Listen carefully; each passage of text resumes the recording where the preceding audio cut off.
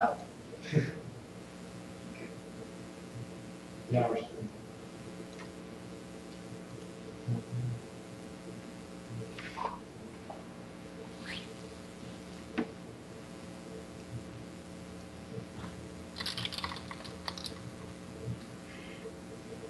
All right. Hey, what's up, everybody?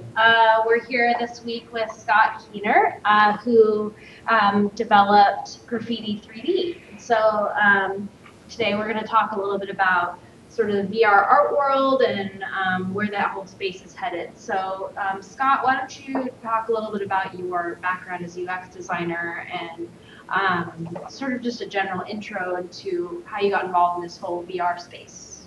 Sure. Hello, everyone. Yeah, I'm really excited to be talking with you today. I'm more used to listening than speaking, so yeah, this will be really interesting. Hopefully, you guys enjoy it. I'm a user experience designer by trade. I went to University of Washington, Seattle for about 5 years and graduated 2 years ago. Ever since then, I've been working in the healthcare field for a company called Harris Corporation. And my primary job there is to design graphics and mock up new concepts for UI components and systems that they want to develop. So yeah, I'm constantly working with code and with graphics in my daily life. And getting into virtual reality was sort of natural for me because a lot of my skills translated directly over to the VR world. Like as soon as I needed to design UI interactions for my application, I knew what to do. I knew how to bring in users for user testing, and yeah, I've been able to handle all the graphics and movies and all of the surrounding stuff that goes into supporting an application like this, as well as develop it all myself. Nice. And maybe you can go into sort of the inspiration behind Graffiti 3D and how you found Leap Motion, I guess. Yeah. So it's tricky to decide how far back to go in this. But I suppose a good place to start is when I experienced VRcade in Seattle back in June of 2014. So I've been interested in virtual reality ever since I saw the first Oculus Rift Kickstarter.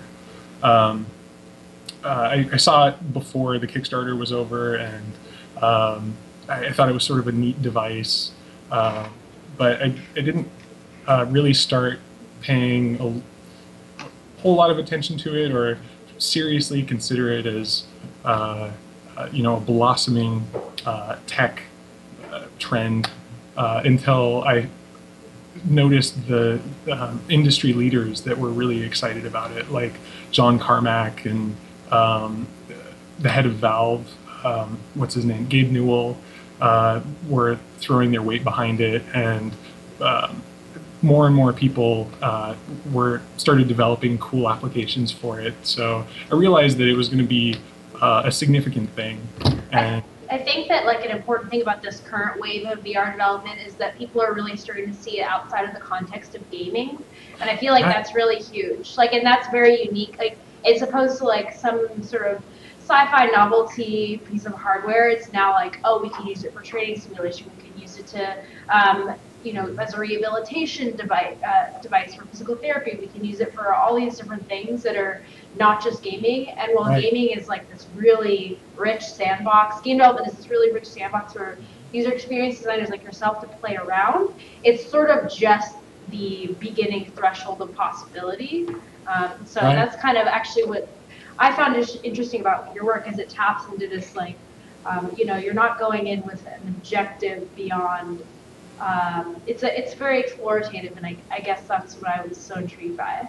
yeah, VR is really interesting because it sort of had a community and a bunch of people thinking about what it could be applied to for a really long time, and then that sort of died off, and we got this new version of VR that's very like gaming oriented right now, because Oculus sort of took it in that direction, because I think they were thinking that the games industry was best suited to handle the process of creating and managing the assets required to do really good VR experiences. But people have been thinking about therapeutic applications for VR for over 20 years, and it's interesting to like go over some of that old territory and sort of discover new ideas through the research that was done in the early days. Totally, yeah. All right, well, why don't you dive into a little bit about what 3D Graffiti 3D is, and how it diverts from art tools of the past. Yeah.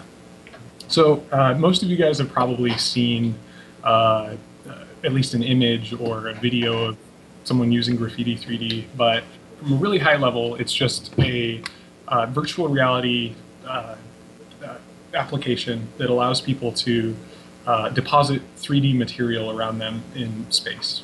So it's very similar to sort of the feel and process of using a spray paint can, because you have to arc your whole body and sort of use your arms together rather than just flick your wrist or move a couple of fingers precisely to produce strokes. So yeah, I was sort of trying to develop something that could utilize that muscle memory that graffiti artists had from using things like markers and spray cans, but that enabled this otherwise impossible ability to deposit 3D material in space around them. It's also similar to like light painting, if you guys are familiar with that. Can you explain a little more? But actually, I don't know if I've heard of that. Yeah, so light painting is when artists set up a camera in a static position and then do a long exposure of them moving in front of the camera with a yeah, that's awesome. Yeah, a little handheld light, and that builds up over time to create this really beautiful, curvy sort of 3D swoop in space. But the problem with that is that you can't actually see what you're doing as you do it. You sort of have to keep in mind or keep in memory all of the strokes that you've made so that you can visualize what you've done internally, and then you can check the image later to see if it lined up.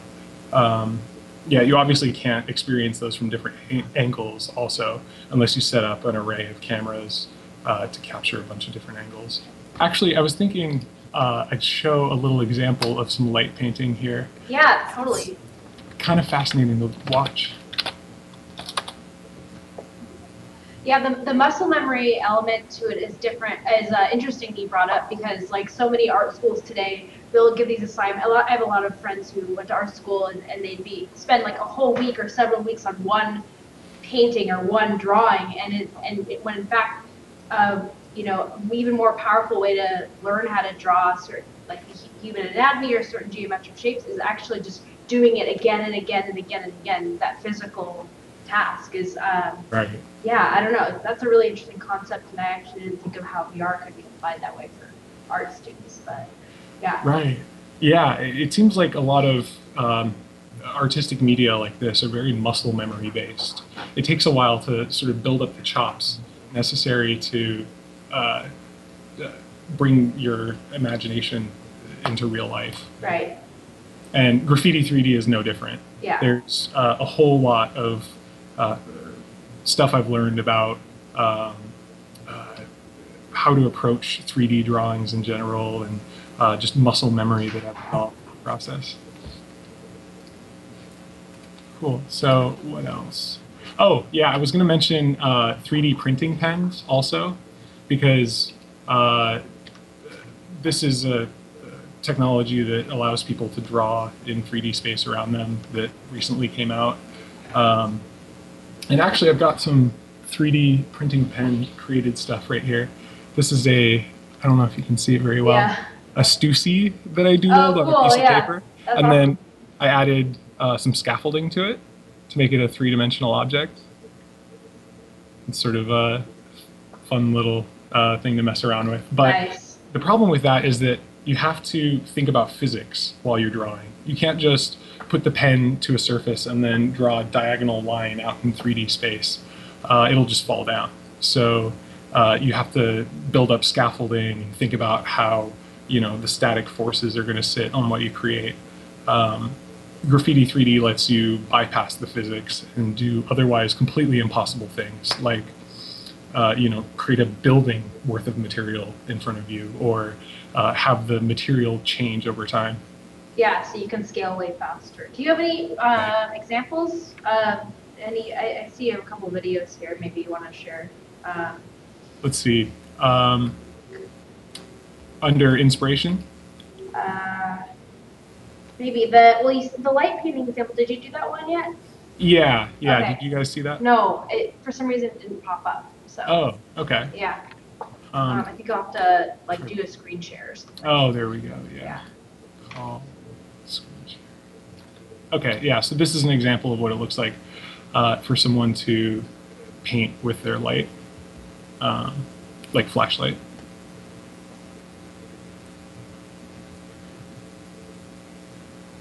What's really interesting to me about this is how he's got one hand planted on the ground as a reference point, and he just sort of bases everything off of that.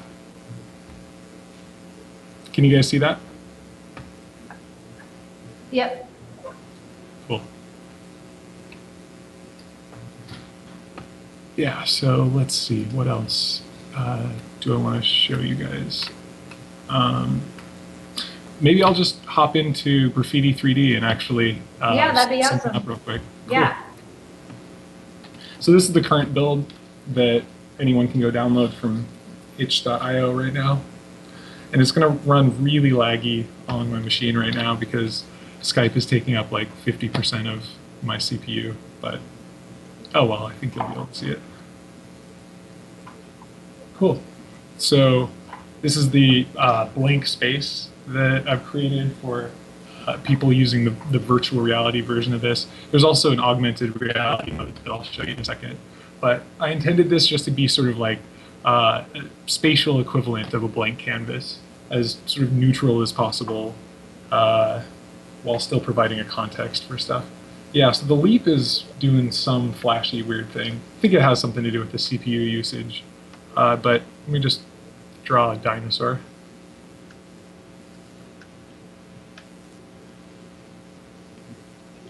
So as you can see, I'm just putting my hand where I want to deposit material, and then to actually draw, I've coded it to listen to the distance from your thumb to your index finger knuckle and get wider the closer you are to that.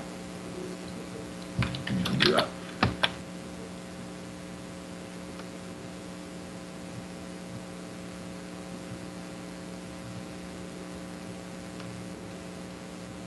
One thing I've learned about using these tools is that generally it makes more sense to try to fill out the volume that you're going for, that you're trying to represent, than it does to draw a bunch of cross sections.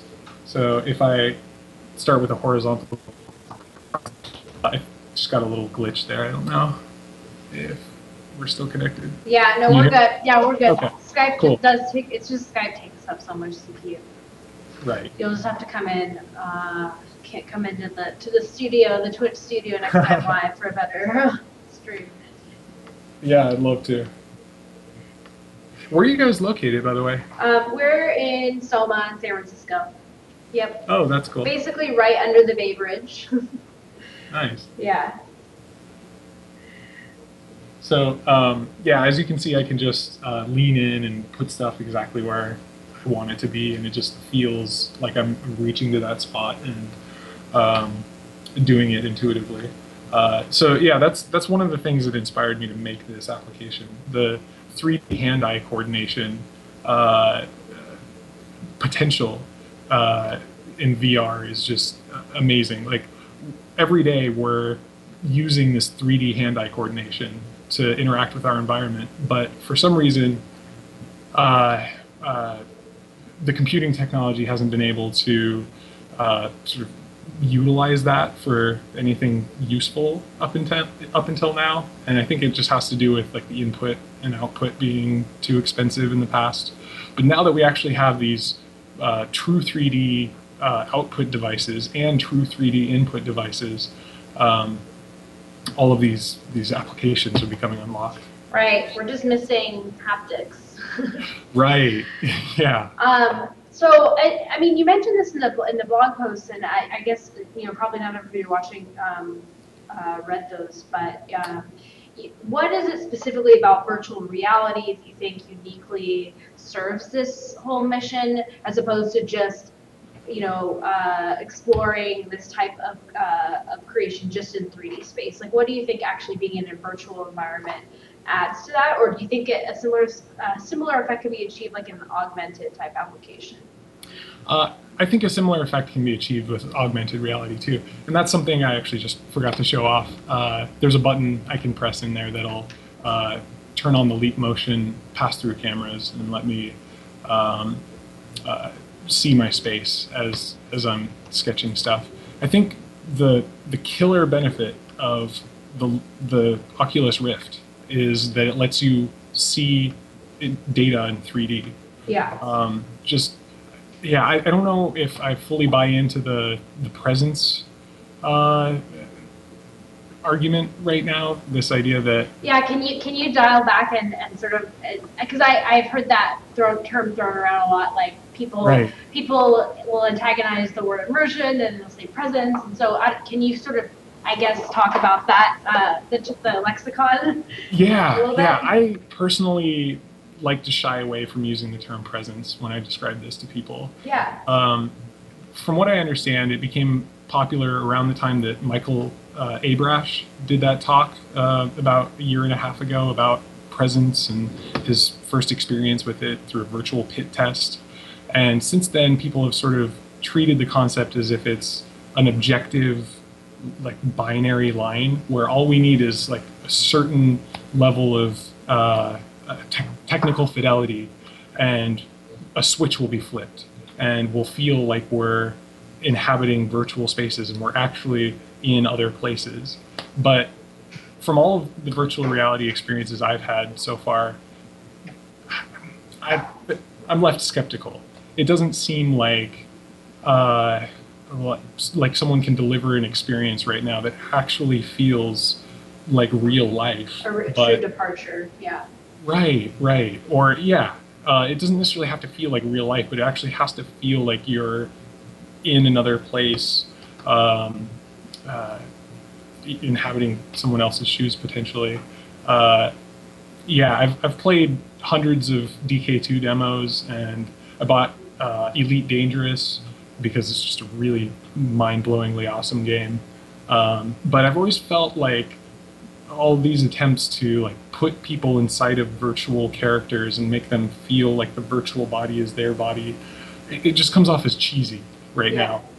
So the technology to actually do that is so far out. I think we should be focusing on the benefits that come from natural 3D interaction right now, because there is so much value that comes from being able to see in 3D and interact in 3D with data that it doesn't matter.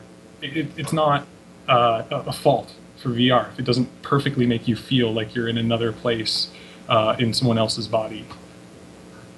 Yeah, that's definitely really interesting. I mean, and I think that having the high fidelity 3D input is a really sort of crucial part of the puzzle, because I don't know, I feel like it breaks the fourth wall a little bit if you have like this 2D controller and it's like, okay, I feel like I'm in 8th grade playing Mario Kart, you know what I mean? Like, how is this like a true departure from I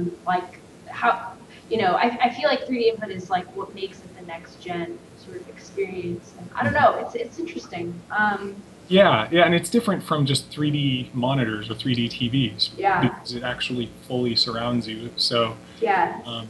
Yeah. And I mean, one thing that like I feel like in terms of haptics, at least too, what I mentioned before, like I feel like some of our engineers internally and also in our developer community have sort of found ways through creating texture with like stuff like WebGL and sort of almost uh, I don't know, doing these like I don't know, sort of tricking your mind into thinking that you're experiencing something when you reach out and you're actually able to touch it. And I don't know, it's interesting to see. It's an interesting territory to be in because you can kind of play around. And so yeah, I Yeah. definitely think I don't know, abstract stuff is pretty interesting to me. Yeah.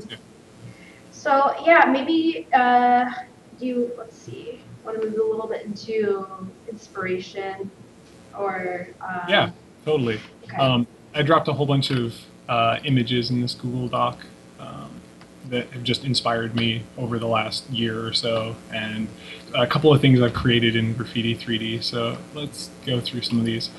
I included this image because I saw it like 7 or 8 years ago when I was like first learning about 3D graffiti and like wanting to create it. This just pops out of the page in a really intense way, and they had to go through all of these lengths to manually shade it so that it looks 3D. I just thought, how cool would it be if someone could use their freehand art skills to just sketch this up in 3D space and then export the mesh and take an image from any angle that they want. Yeah, this just got me into 3D graffiti in general. And then can you share that image? Yeah. Oh, sorry. No, it's okay. I thought I was presenting. There we go.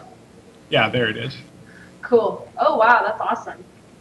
Yeah, this one is really beautiful just because of how much attention to detail and little effects they included in it. Yeah. Let's see. Okay, yeah, so I've got a bunch of light paintings up here because before I got started on this project, I saw this image and I got really excited because I just thought, how awesome would it be if you could inhabit that space with those sparks? Yeah. If you could walk down the tube and just experience the glow of that creation would be really mind-boggling and awe-inspiring. So that got me thinking about light art in general. And is this using that photography effect that you were talking about earlier? Exactly. Yeah. Okay. So they just can you remind me of what that's called again? I think of it as just light drawing. Okay. But there's probably some formal name for it. And there's a whole bunch of other ones here too. So this is a static light drawing that someone did. Not really sure what the origins of it are. And here are just some floating rings sitting on a dock. But images like this, actually out in the world, got me really excited about the idea of bringing Graffiti 3D out into the world and like enabling people to do stuff like this with GPS devices and 3D markers. Yeah. So I'm working on getting this on a mobile headset right now so that it can be freed from the cables and used for some of these cool augmented reality, like geolocation tied artworks. Yeah, no, this is, I mean, this is really awesome. It's very beautiful. Cool. Yeah, so this is supposedly the largest light painting in the world. We watched that video earlier of the guy drawing the spider in it, and that's the same spider. Well, so this is next level haunted house happening. That's crazy. Right. Yeah. Apparently this was all one like stroke or one continuous really? Capture on the camera. Wow. So I think he was probably there for a while doing that. Yeah. And then some graffiti images that have been really inspiring for me. Yeah, I showed that first one, but I'll just quickly cycle through these Odeif pieces because they're just awesome. And how did you stumble upon this artist? Because you mentioned this a lot in your blog.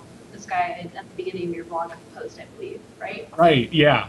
This image is in the blog post. Yeah. He's just one of the various graffiti artists that I've come into contact, or I haven't contacted him, but I've come into contact with his work and just really liked it for a long time. So I saved his name on a text file and looked it up later. Oh, someone from the chat, I guess, is asking how large the drawing is. If you see the guy. Oh, the first drawing. So this is a warehouse. Oh wait, are you talking about the one we were just showing? Or this one?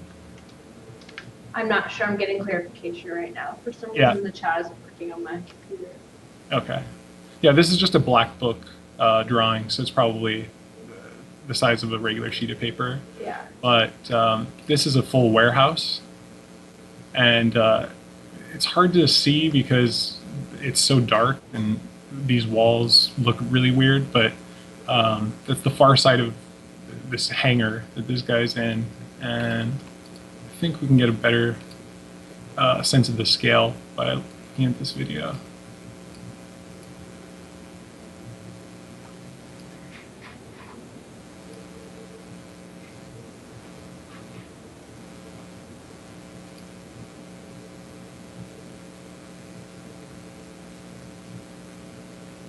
Yeah, it looks like it's just populating a warehouse. That's really awesome. Yeah.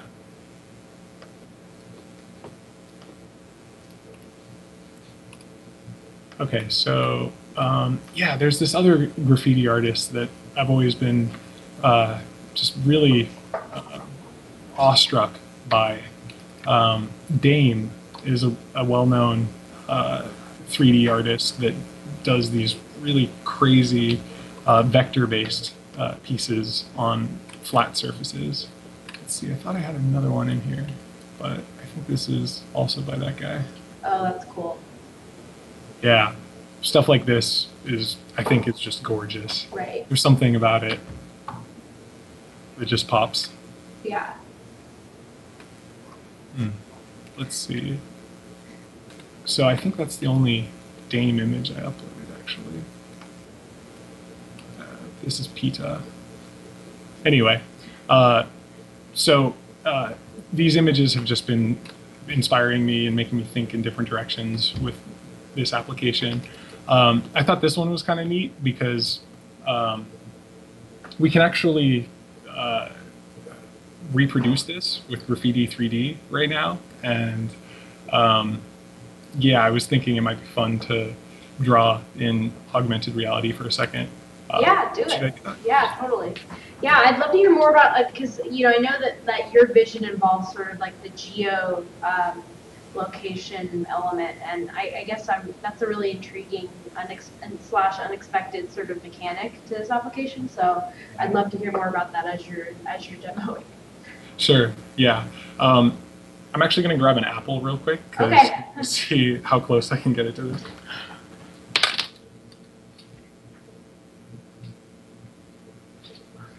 There it is.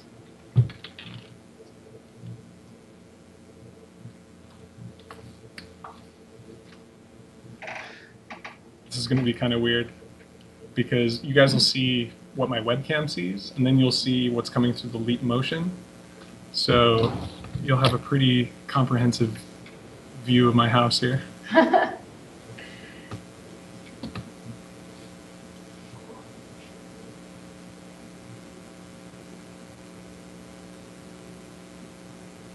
Oh, and you use the Hovercast menu, harkening back to last week. Right. For our repeat viewers.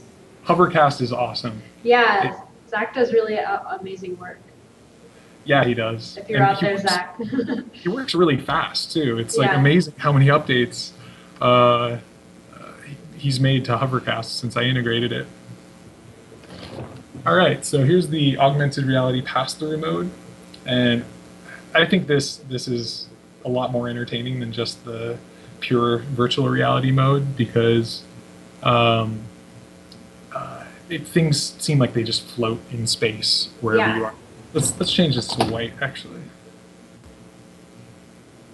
Seems to be a little bit of a lag, but so sorry out there but it's just the CPU is a little bit hectic.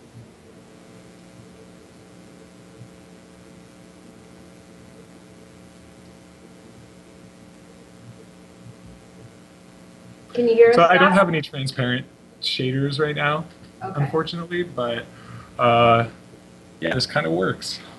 It's a little floaty because I think there's something weird about the way the pass-through image aligns with uh, world space in Unity, but it's really close, and it feels like good enough to actually give the perception of it hovering over that apple. How long have you been developing in Unity? What drew you to that engine in the first place? Yeah, actually, only as long as I've been working on this game. Okay. Yeah, the learning curve, it seems to be pretty, like, it seems like people can kind of pick it up and run with it pretty easily. Yeah, it was really fast. I had experience with Unreal Engine before that, and yeah, picking up C# was probably the hardest part.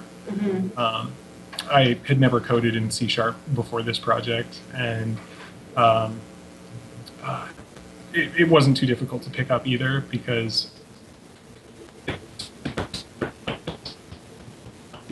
You cut out there for a second. Can you hear me? What was the last thing you heard? It wasn't too difficult to pick up yeah. because. Oh, Unity. I mean C#. Yeah. It's so similar to other languages. It's got a couple little quirks, but it felt like the syntax was almost exactly the same as C, C++. And, Right. Yeah. It was pretty straightforward. Can you talk a little bit about prototyping? Yeah. So, do you want to hear about my ideas related to how this can help people prototype, or do you want to hear about my prototyping process? Both, I think. Yeah. Okay. So my prototyping process started on paper. Months and months before I actually sat down with any programming languages to make anything, I sketched out this like high-level document describing what I was looking for. I don't know if you can see it very well, but I've got these sketches of someone wearing a mobile headset drawing a line for a QR code. You should full screen your chat window again. Okay. So that we can see you better. Let's see. I think I just need to turn off screen sharing. There we go. Cool. Yeah, so, paper prototyping is the best. Yeah. Definitely getting ideas down early and testing them with the real world as soon as possible. Yeah. Seems to be the way to do it. Totally. Yeah. Testing early and often was like the like constant refrain from all of our most successful 3D Jam participants, a couple of which I think are watching. But yeah, definitely that's the key. Just getting in front of like real people, right? And real. Right. Yeah. So I actually bought a PlayStation Move system. I got a PlayStation Eye and 2 PlayStation Moves because I really thought it was going to be the cheapest way to achieve what I was looking for. So I had people like use the PlayStation Move markers in real life and try to like imagine the buttons doing things, and that was interesting. Yeah. Yeah, I learned that it's good to have all of the central functionality like located on the controller if possible. So like pressing buttons on the controller is a preferable way to select things versus like trying to imagine a menu in space or separating the controls. so that one hand does certain things and the other hand does other things. And that was a philosophy I sort of brought through to the Leap Motion version of this. When I was thinking, how could I translate this into a hand tracker input rather than a controller input, I just tried to think of the simplest way to map each button on the controller to actions of the hands. So initially I had a control hand with all of the settings, and then a drawing hand that allowed people to deposit material. And it seemed to work okay, but my main problem was each of the actions, each of the main settings was controlled by a movement of the finger on their left hand. So either pinching the left thumb in would increment the color, or the user would bring their index finger in on their left hand to change the size. And also, if they wanted to change the shape of the brush head, then they could. So it was like palette and drawing hand type of setup? Yeah. Okay. Similar to the Hovercast setup that I have now. The difference was just that each setting change was mapped to a discrete movement of one of the fingers, and also users had to specify a sequence of colors and sizes and shapes. So did you find that was just sort of too many options, or? Well, it was weird for people to even do the action with their left hand. Like trying to describe to people, okay, to change the size, you have to take your index finger of your left hand and then bend that in toward your palm. Like it just required way too much explanation. Did you test with people of both handedness, or did you see a difference between the two, I guess? No, I didn't notice any difference between people using it in left-handed mode versus right-handed mode. Initially, I actually released the application without a left-handed mode because when I started developing it, I thought the Leap Motion 3D Jam cutoff had ended. So I wasn't even making it for the 3D Jam. I was just doing it for fun for myself. And like 3 days before the 3D Jam ended, I got a minimum like viable prototype of this, and ended up submitting that without any other features like left-handed mode or the box that specifies the Leap Motion sort of like high confidence zone. That was also not part of it. Also, the indicators in the hand weren't there when I initially released it, so it was super rough. And I've changed it a lot as a result of feedback that I've gotten from people. Yeah, that's interesting. We have like a very disproportionate number of left-handed people in the office. It's very interesting. There's like, supposedly it's like, I don't know, 10 and 100, and we have a lot more than that. But anyways, we have a couple of questions from the chat room. One is, hey Scott, have you experimented with scale at all? Like drawing a tunnel and then scaling yourself down, slash it up so you can walk through it. That's from Martin, who was one of our 3D jammers. Yeah, I haven't actually implemented anything in my application that allows people to scale themselves or meshes yet, because that interaction is kind of complicated to imagine. Like, it's not clear what should map to scaling up, and the actual way I'd accomplish that is still up in the air. However, I've thought a lot about this, and I think it would be really useful to include that option. I'm leaning toward scaling the user rather than scaling their mesh at this point, because the way I've treated Graffiti 3D from the beginning was more of like a static creation space where you move in the space rather than the piece move around you. I might go back on that as I experiment with it and see what's more usable. Now I'm just thinking of all these like genre bending VR experiences that you could do just playing with scale alone is like the core mechanic. It's like Oh the yeah, possibilities are so endless there. yeah. I've wanted to see a VR version of Powers of 10 for a while, Oh which is yeah, a classic movie. yeah, yeah. Yeah, shows people zooming out to like hundreds of thousands of times the scale that we normally see, and then zooming in really small.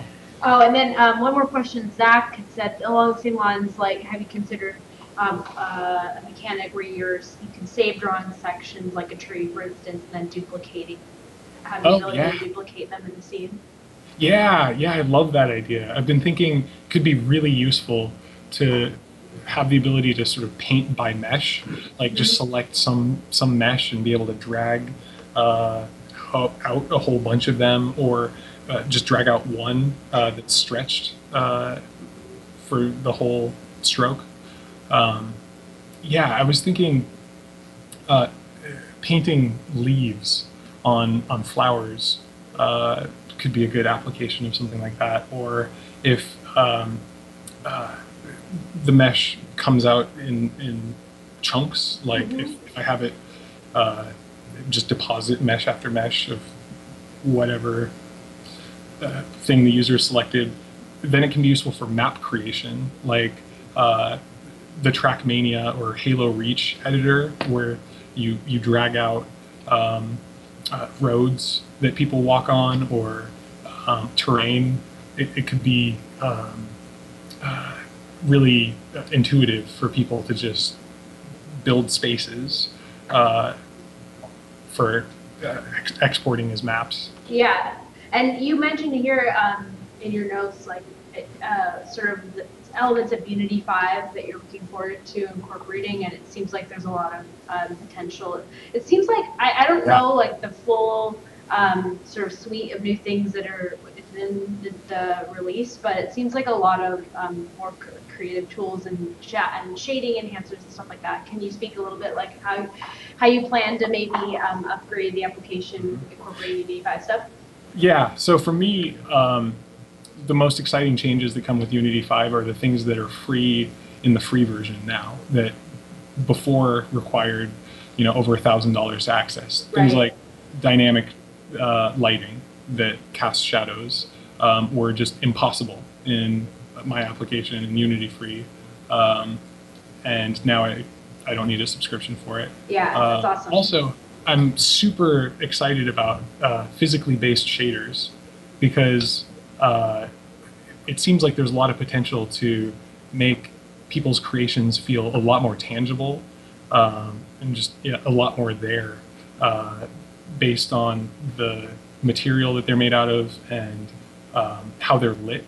And I really think it would be a lot of fun to paint with physical materials that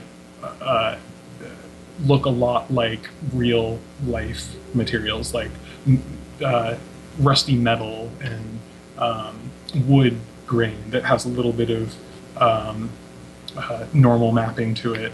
And I'm working on allowing people to paint like bricks right now using procedural materials. So yeah, procedural materials are also a really exciting thing that I'm starting to explore, because you can get so much variation on the fly with them, with such a small amount of work on the shader and material side. It looks like you have a link here for 18 free substances. Would that be a good resource to share? Yeah, that's a great one. Yeah, I'll put that in the chat room. That's the one I just recently I started. don't know why my chat's not working very well. Hopefully you guys get that.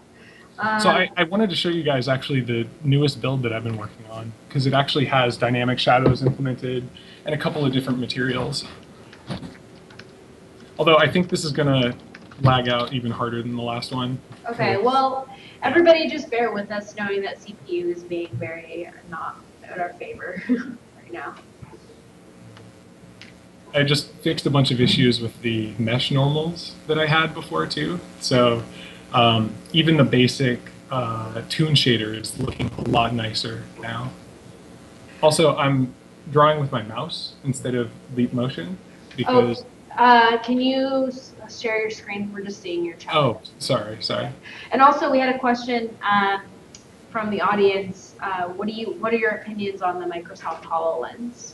Oh, yeah, the HoloLens seems really, really cool. I definitely want to give it a shot as soon as I can. And I'd consider buying one for myself depending on what the specs are when it actually comes out. Yeah, it seems like a really great device. I'm a little bit concerned with the field of view because a lot of people were saying it's just like right in the center of your vision, but it's so new. It's hard to say. Yeah, we're gonna have the next 3 to 5 years are gonna be really interesting in terms of the types of hardware that get released, and I don't know, just sort of like gradually easing in the social normativity of these types of wearable devices. It's interesting. Right. Yeah, you bring up an interesting subject. People are sort of against wearables right now a little bit.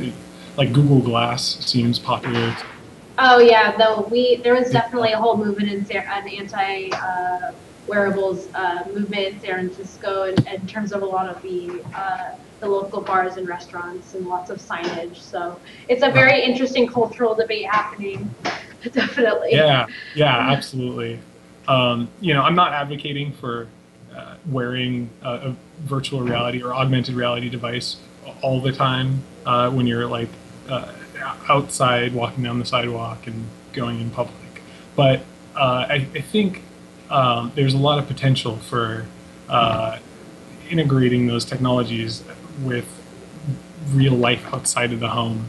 To bring it back to that augmented reality, like GPS idea, I've been thinking it would be really neat if people had the ability to leave 3D drawings at a GPS coordinate for someone else to come across and add to or remix in some way.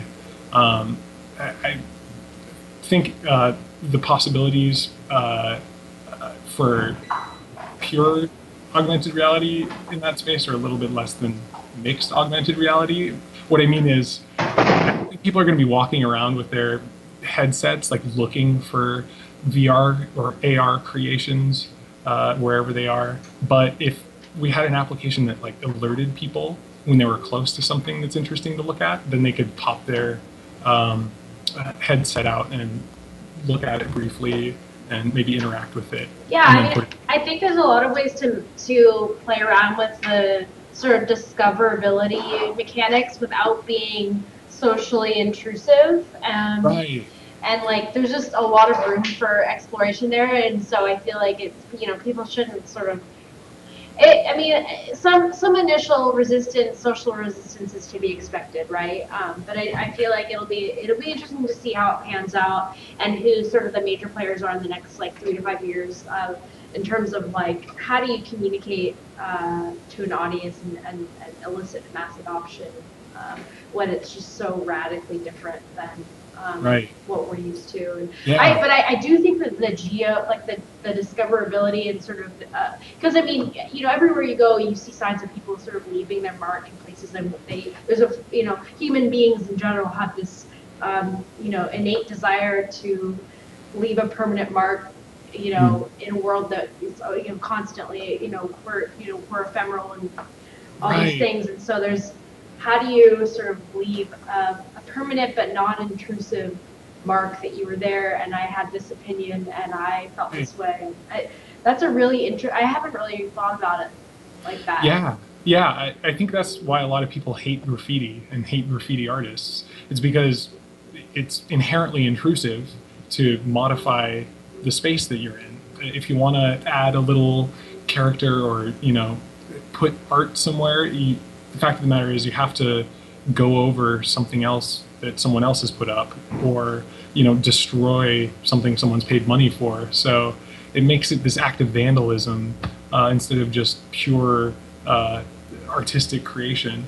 And I think virtual reality and augmented reality can sort of take that destructive part out of it and still let people be free in that space. Yeah, it's almost like a layering. Instead of just erasing it, you're sort of adding another layer to it, and kind of. This is very good stuff. We have another question from the audience. What is the general technique? This is from Zach. Sure. What is the general technique for creating the mesh when drawing? Is it something like a tube shape that follows the line in the direction of your finger movement?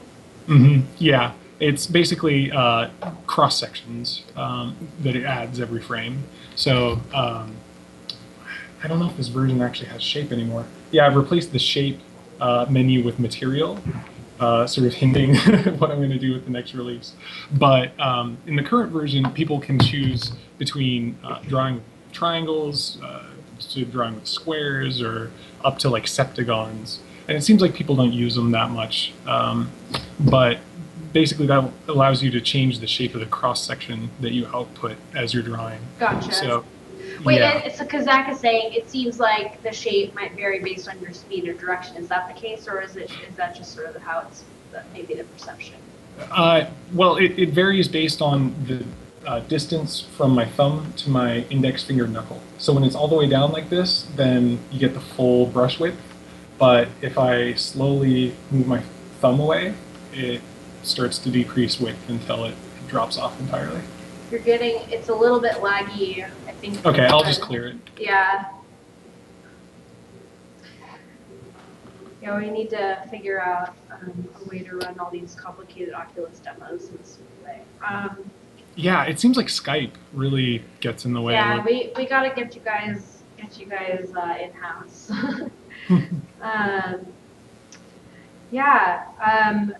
Well, we don't have that much time left, so I guess is there what else did you want to go over today while we still have time? Let's see.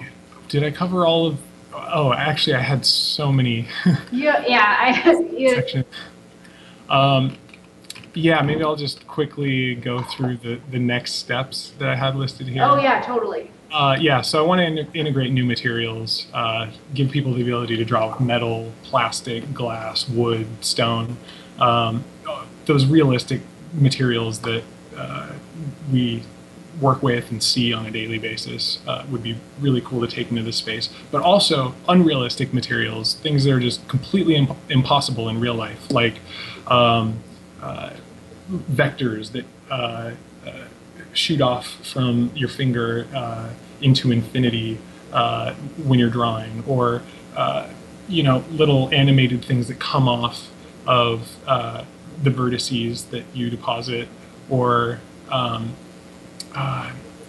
impossible materials. I heard this really cool idea on the Reddit forums a few months ago when I was playing with impossible colors, which is a different color for each eye, that you can get some really neat effects by showing different materials in each eye, but just slightly modifying the properties of the material that you show. So it's not two completely different materials, it's just one that shows like a different bump mapping in the right eye than the left eye, or different normal vectors or something like that. That's super interesting. That's a lot of fun. Yeah. Aside from that, I think there are some really neat live performance applications for this that I've just begun to scratch the surface on. I realized sort of accidentally, as I was playing with an early version of this application, that it's really fun to listen to music and draw to the music, especially when you have a shader that pulses over time, especially something that pulses close to the BPM of the music. So I'm going to experiment a little bit with music visualization and nice. Seeing how we can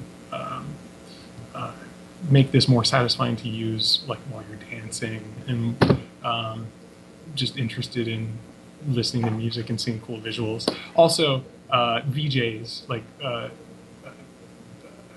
what's that actually stand for? Video jockeys. Right. Those guys use game engines and Blender to produce their meshes. And I think it would be really neat to see someone on stage in virtual reality drawing a complex, beautiful structure to the music, maybe something that's planned out to produce the visuals behind the performer. Yeah, I spoke a while back. I spoke to a guy. God, where is he? He's somewhere in Eastern Europe, I believe. But he had two computers, and one computer he was controlling essentially the video projections behind him, and then the other one was controlling various aspects of the music that he was playing. Yeah. So it adds this physicality to the performance that normally would just be a DJ sort of turning knobs, pressing buttons, and it's this like latent passive thing. But then it suddenly sort of springs to life and adds this performative element. I do think that is a very sort of underexplored aspect of 3D motion control that I'm constantly trying to encourage our developer community to tap into, because it's there's a lot of, not only a lot of like creative possibilities there, but a lot of, there's such a huge market there for all different types of things, and I don't know, I think definitely you're on the right track with that one. Yeah, I think that's going to be a lot of fun to play around with. How much more time do we have? We only have 4 minutes left. We did have one other question. Okay, go ahead. Will you be able to smooth out the mesh or tweak it anyway after initially painting on the canvas? Yeah, so currently meshes come out really chunky. I want things to look smoother in general, so users don't have to do that. But I'm also looking at ways that you can modify meshes after you drop them down or deposited them in the scene. So one thing I'm looking at is implementing erasing. Turns out to be really computationally expensive to do that because you have to the engine for which mesh is like closest to your finger, which requires iterating over all the meshes, and it's icky. But I think there are ways to do it. So I'm going to allow people to try to smooth out meshes or maybe amplify the noise in the vertices that are deposited, and also do things like paint textures on the stuff that they deposit. So there was an image here that has a lot of really cool staining on the concrete, and I feel like you could easily enable someone to create something like this with a freehand art application. But I was imagining someone would deposit the concrete and then select like a texture brush and then draw these stains or whatever else they want in that spot. Yeah, that's really beautiful. That reminds me of that initial thing that you showed us with the 3D pen a little bit. Oh, right, yeah. It kind of has that element to it. Yeah. I want to, we're running out of time here, so if anybody has any last minute questions, speak now or prefer hold your peace, or you can always, where can we find you on the internet if anybody has any follow-up questions? Yeah. Twitter. You can find me on Twitter, Facebook, my email. I don't know, I should probably just post the text for it because my last name's weird. Yeah, I'm on all the social media. If you can't find me through there, my itch.io page, I think. Right, I'm sharing your Twitter handle for people. I'm sure that, people have any follow-up questions. Twitter would be great. Yeah, do you have any closing thoughts or? I'm just so excited about what's happening in the community right now. I'm humbled to be alive and know how to use these technologies while this is happening, and I just think people are going to create amazing things in the future, and I'm so excited to see it. Thank you so much for joining us. I agree that it's a really awesome time to be alive. I'm stoked. Thanks for having me. Okay. Well, yeah, and to everybody watching, we'll be here every week at 5 p.m. on Tuesdays. So continue to join us, and yeah, you can. I'm Kate, by the way. I don't know if I didn't ever introduce myself in the beginning, and I run all social channels and community, and so feel free to tweet at me and with any suggestions about what you'd like to see next. We want to help you build awesome stuff for virtual reality and 3D motion control in general. So thank you so much for tuning in, guys. And we'll see you next week. And thank you so much, Scott, for joining us. Yeah, thank you guys. Okay, bye. Bye.